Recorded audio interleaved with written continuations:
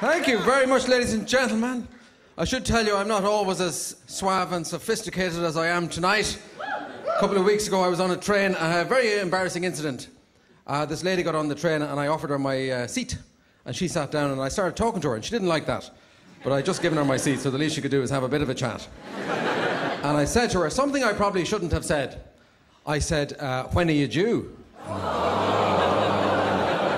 Some of you have been in that position. She looked at me with horror, and of course I realised my mistake. I realised she wasn't actually pregnant at all. She was just a little bit fat. But quick as a flash, I covered my tracks. I said, when are you due another snack?